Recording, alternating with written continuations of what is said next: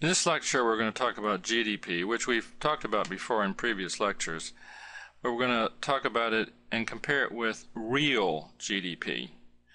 So GDP and real GDP. GDP, we know. GDP is the total market value of all final goods and services produced annually in a country.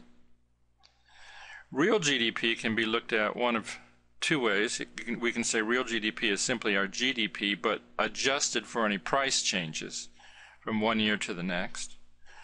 Or we can say real GDP is the output produced in a country, all those bicycles and houses and clothes, all that output produced in a country in base year dollars, right? In base year dollars. Now, let's give an example, a numerical example, to clearly see the difference between GDP and real GDP. So let's say we have a small economy. We have two goods in that economy, X and Y. And currently in that economy, current year, this is the output, 10X and 20Y. All right, so that's the output in the current year. Now let's suppose the prices in the current year are $2 for good X and $3 for good Y. The prices in the base year, let's suppose, happen to be $1 for good X and $1.50 for good Y. Now, let's figure out what GDP is. GDP, define GDP, we take our current output and we multiply it times current year prices. So our current output is what? Well, it's 10X.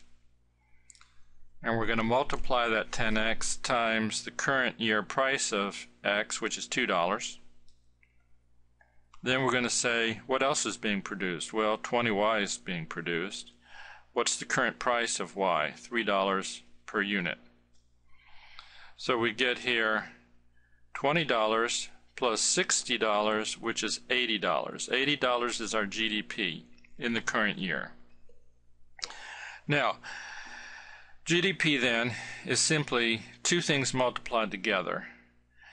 Current output, current year output times current year price.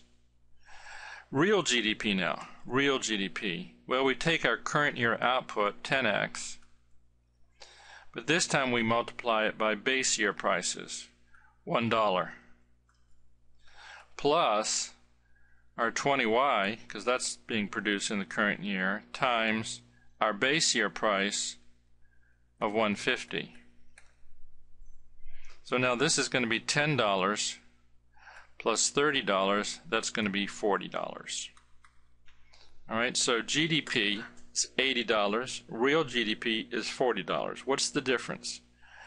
Well, GDP is simply, again, current year output times current year prices, whereas real GDP is, again, current year output, but this time times multiplied by base year prices. Right? Another name for real GDP is sometimes GDP in base year dollars. Now, let's look at this. Suppose GDP in an economy rises. Would you know why it has risen? In other words, let's just make up some numbers here, and let's say that in year one,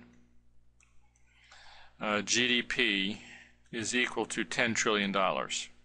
10 T, T standing for trillion. In year two, GDP is 10.3 trillion. All right, so we know that GDP is higher in year two than in year one. But do we know why?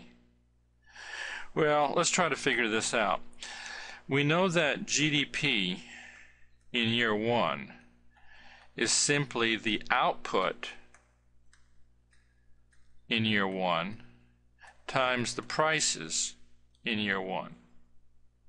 GDP in year two is equal to the output in year two times the prices in year two. Okay. Now, the GDP in year one was 10 trillion, and the GDP in year two was 10.3 trillion. Do we know why the 10.3 trillion goes to year 2 and is higher than the GDP in year 1? Not really. The reason the answer is not really is because, look, there are a number of things that could be different between the 2 years. First of all, there's an output in year 1 and an output year 2. So it could be the case that output in year 2 is higher than output in year 1. In other words, maybe that's the reason that GDP is higher in year 2 than year 1. In other words, output in year 1 we're just going to say is 10x, and output in year 2 is 20x. So one reason that the 10.3 is higher than the 10 could be because the output is greater in year 2 than in year 1. But it may not be that at all. It could be that the prices in year 2 are higher than the prices in year 1. In other words, let's say that the price in year 1 of X's is $1, and the prices in year 2 are $1.50. Maybe that explains why GDP is higher in year 2 than in year 1. So it could be that GDP is higher in year 2 than year 1 because prices are higher, or because output is higher, or it could be because both are higher. We just don't know by looking at these two numbers, 10 and 10.3. Now, do we have the same problem when we go to real GDP? Real GDP rises. Do we know why? So let's take real GDP and suppose that in year 1, all right, so real GDP in year 1 equals, let's make up a number here, $8 trillion. And real GDP in year 2 is $9 trillion. Now, do we know why real GDP in year 2 is higher than real GDP in year 1? Do we know the reason why? Well, yes, we do. It has to be because there was more output produced in year 2 than in year 1. Because the prices would be the same in the 2 years, because we're using what prices in the 2 years? That's base year prices, right? In other words, to get real GDP in year 1, we're taking the output in that year and multiplying it by base year prices. Base year prices. And to get the real GDP in year 2, we're taking the output in year 2 and multiplying it again by base year prices.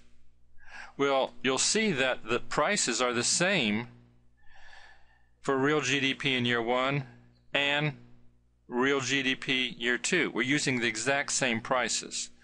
So if this is $1, let's say, this is going to be $1. That means if this number, real GDP in year 2, is higher than this number, real GDP in year 1, it can only be because output was higher in year 2 than it was in year 1. Well, let's now summarize. What do we mean by GDP? Well, GDP is the total market value of all final goods and services produced annually in an economy. And to compute GDP, we're taking output in the current year and just multiplying it by prices in the current year. Real GDP can be looked upon as GDP adjusted for price changes, or that output that is produced in the current year denominated in base year prices. So then we could say, well, it's output in the current year times not prices in the current year, but prices in the base year.